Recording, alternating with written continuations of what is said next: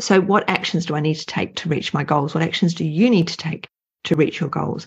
For me to reach my goals, I have to set up a new email sequence. I have to fix up the Confident Consulting for the One-to-One Practitioner page. And I have to make sure everybody knows about it before Christmas. Mine are all on the computer. Mine are email and landing page. And my other goals, of course, are to have a good time. So I might actually make myself a little packing list. And what are your intentions, goals, and expectations for December and January? Mentoring with Geraldine is a bite-sized practitioner podcast for naturopaths, nutritionists, herbalists, and practitioners, responding directly to the needs of a practicing natural therapist. With interviews, herbal discussions, something business, something clinical, you'll get the variety you need to enjoy and stay motivated in practice. So thanks for joining me today. Don't forget to rate, review, and subscribe to the podcast for our episodes. If you'd like more support, get in contact, and I look forward to working with you soon. Hello, everyone, and welcome to Mentoring with Geraldine and the Bite Size Podcast. How the devil are you? So it's the end of the month. It happens, doesn't it? Every month has an ending, and that will go on, obviously, ad nauseum. But it's the end of the month, and here we are. So November for you, what has it been like? Now, if you want to use it's not a spreadsheet, it's a worksheet, then you will find it at www.geraldineheadley.com. I think it's /podcast, or if you just scroll down the main page, you'll find it at the bottom. You sign up once, and then you always have access to the podcast. If there's any paperwork that I've spoken with anyone about, or I've created a workbook for you, you'll find them all there and the episode number next to them. But I don't think there's an episode number next to the month. You just have to write the month in. So go and get your worksheet and let's have a bit of a go, because we need to reflect and set our intentions for next month. And the end of November, so it is a little bit different to the end of the other months, because setting our intentions for December is a little bit different, isn't it? Because we may or may not have Christmas plans or summer holiday plans or winter holiday plans. We may or may not be closing our business for a bit. We may be ramping up depending where we are in the world. It just depends. We're all going to be very different for December for our intentions. So it's a really good idea that you do take that bit of time to think, what are my intentions for December? I'm getting a break personally. I'm going away for 2 weeks. I leave next week, and my son's graduating. So we're going to Canberra for the graduation, and then we're going to slowly travel back to Adelaide in our swag and do some camping. So, a bit of off-roading and have a bit of fun. So my intentions for December are to have a good holiday and to really enjoy my time with my son, because very soon holidays with your children as they're growing up and growing older become fewer and further between. So what are your intentions for the month ahead? So apart from having a really good time, and then, yes, I've got Christmas, but I have still already set out my diary. So I've got a couple of days over the month of December where I am seeing people, and into January. So I've already allocated those days so that people who need follow-up, clients who need follow-up, and mentees who need follow-up have that time available. But when we look back, because we've set our intentions, set out what you intend to do over December, and you might actually be reaching a little bit into January at this point as well, because we won't be having a recap in December. As of today, this is the last one of fortnightly podcasts. We're going to weekly over the summer, over December and January, and then we're going to continue on at weekly, because there's a lot of backup.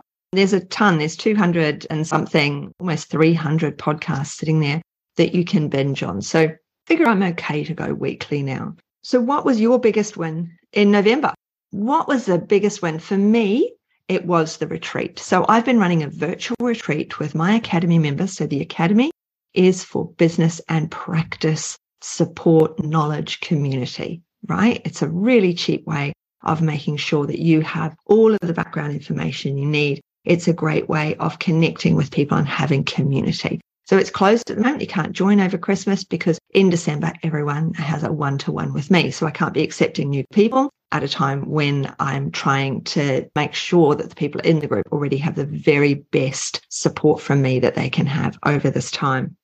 So my biggest win, as I would say last December, was the virtual retreat. But my biggest win, even bigger than my virtual retreat, which went really well and got amazing feedback, was the in-person retreat that I held here in Adelaide. Now, I'd always said I was never going to hold a retreat ever.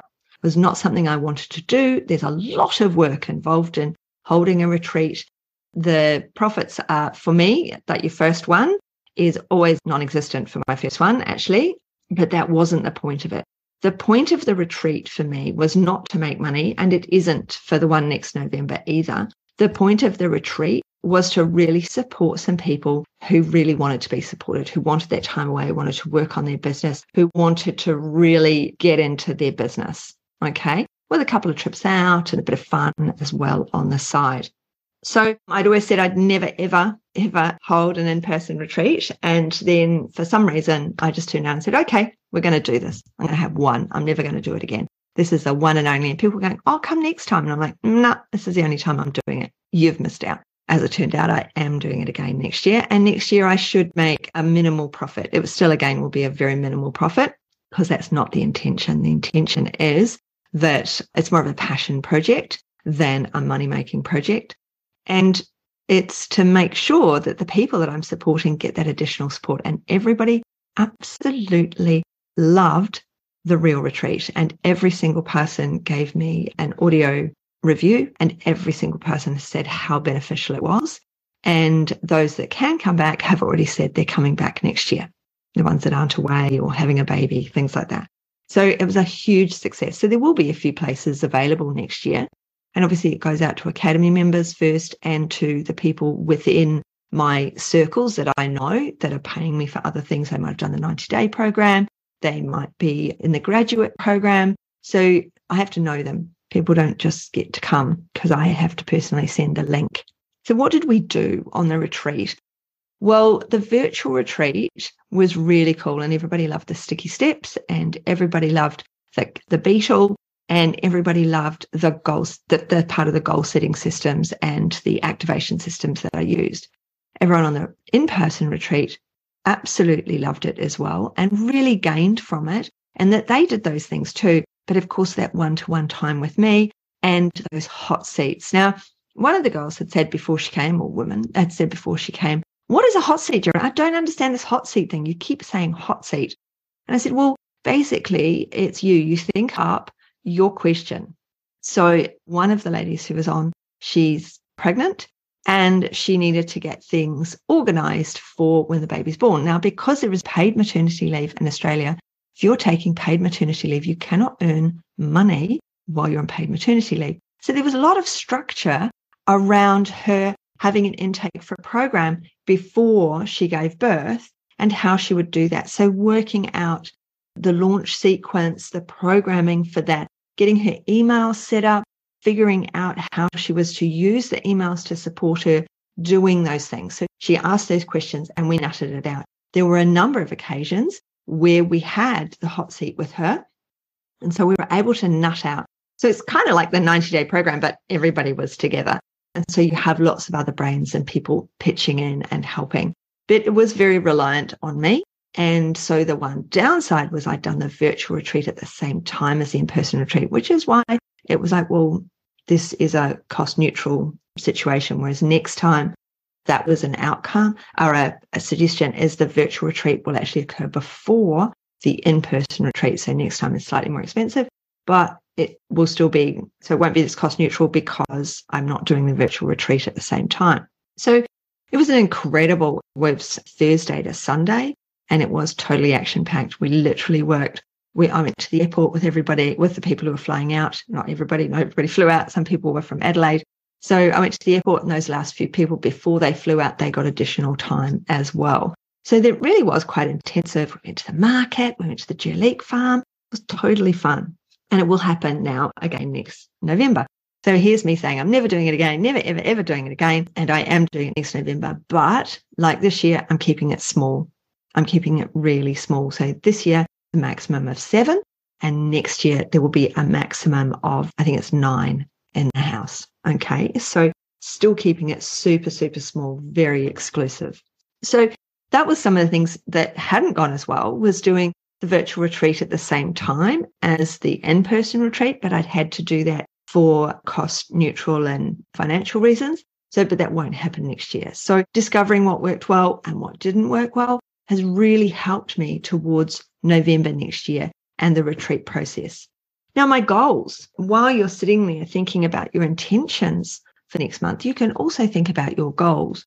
So my goal for November was the Black Friday event. The Black Friday event has come, it's almost gone, but it hasn't really, because I've just looked and I've messed up my time zones and things, because I'm thinking I have to do it in American time zone for the Black Friday event to finish. And of course, there's Cyber Monday. So in actual fact, it finishes on, and I've gone and done it all wrong. So that it's actually still available, I think, at the moment, because I've just put my timings and dates wrong. I just couldn't figure all that out. So it's actually still available, but not advertised.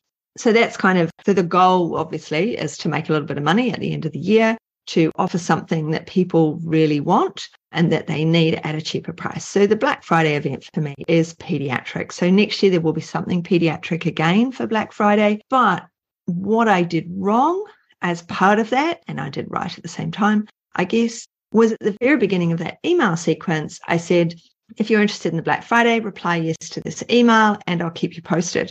Now, I didn't say it was pediatric. Went back, had a look, didn't say. So it just says, if you're interested. And when I look through those names, a number of those people are not pediatric focused people at all.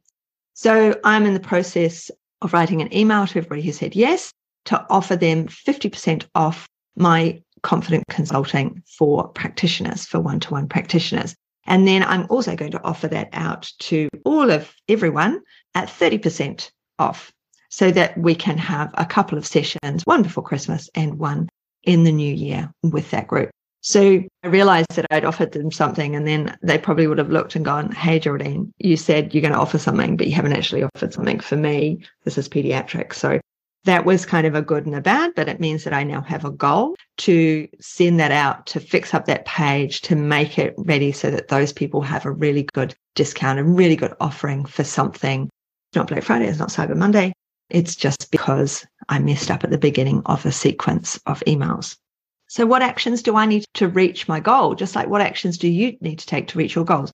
Well, I've got to send out those emails to the people who said yes. There are about 30 people who said yes, so I need to send out the emails to them. Then I need to send out the emails to the rest of my cohort, the rest of my email subscribers. If you want to receive my emails, then just PM me with your email address and I'll just add it to Flowdesk if you're not getting them already. So what actions do I need to take to reach my goals? What actions do you need to take to reach your goals? For me to reach my goals, I have to set up a new email sequence. I have to fix up the confident consulting for the one-to-one practitioner page. And I have to make sure everybody knows about it before Christmas, because actually it's a pretty good Christmas gift if you want somebody to buy you a Christmas gift, because there's a session. Maybe I won't have a session before Christmas, so it can be a Christmas gift. That's a good idea, isn't it?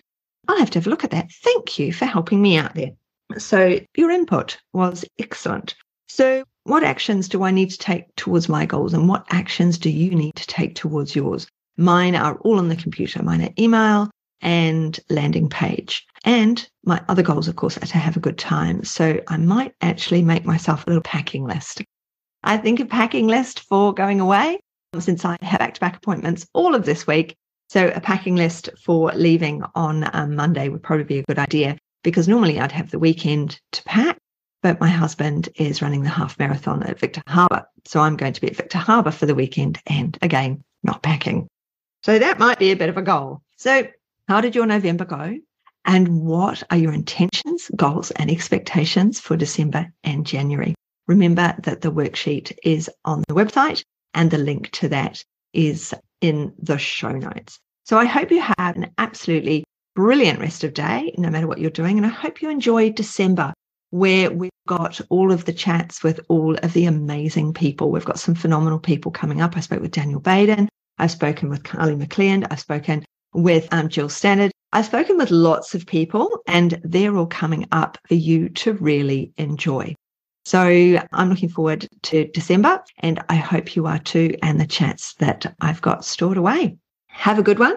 If you've made it all the way to the end, don't forget, I would love a 5-star review. So thank you for the end of the year would be really cool. So if you could remember to do that, you just scroll down on whatever app you're using and say 5 stars and say, I've loved it this year. Thank you very much, Geraldine. I've learnt heaps. Would be a fantastic review. So have an absolutely brilliant one, and I look forward to catching up with you all in the new year. Thanks so much for joining me today. Don't forget to rate, review, and subscribe to the podcast for the weekly episodes. If you'd like even more support and learning, then the Academy is for you. Here you'll find part 2 of the herbal discussions, more clinical learning, and case studies to support your clients in practice. Bye for now.